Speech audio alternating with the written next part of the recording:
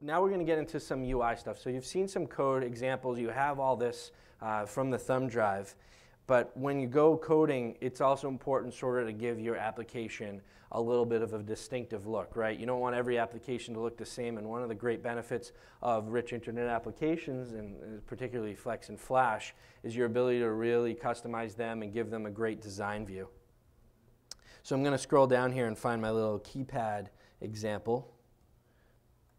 Okay, and what this features is you can see right up top, remember how we had to add the API and we had to create a Ribbit namespace? This application features another example, which is components.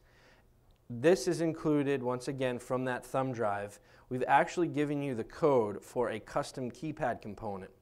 That custom keypad component is here, and we've built it and we've skinned it. Skinning means that we've applied a custom design to the otherwise basic look and feel of Flex. And these elements right here take common buttons that you usually see in Flex, and it's actually jazzed them up a little bit. I'm waiting for this thing to come up. There it is. So you can see here, instead of your typical buttons, you've actually got some nice layout. You have icons inside the buttons. It's just a very, very simple way to make the application look just that much better and more unique to your application. And you can certainly take this and apply your own icons, apply your own colors and so on, or build your own UI components and share them with other folks. So the example I'm going to show is actually us taking that component code and embedding it into that very same code that Wes already reviewed with you. And essentially what we're doing, like I said, is we're bringing that Ribbit namespace right in here, that components namespace.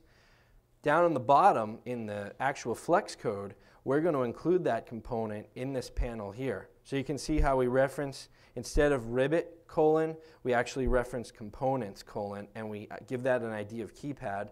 And instead of listening for events from the Ribbit API, in this case, we're going to listen for events from the keypad component, which are right here. And of course, what kind of events would be broadcast from the keypad component?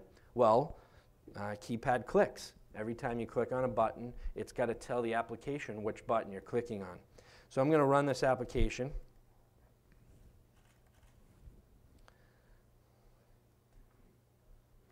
And you can see that keypad's there. It's disabled because I haven't logged in yet. And once again, in place of regular buttons, which are sure, it's fine to use those, but we wanted to spruce this up a little bit.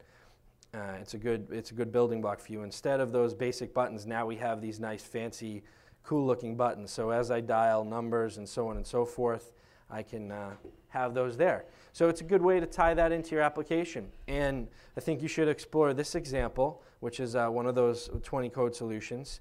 I hope that helps you. It sort of propels you into building some more custom and unique application.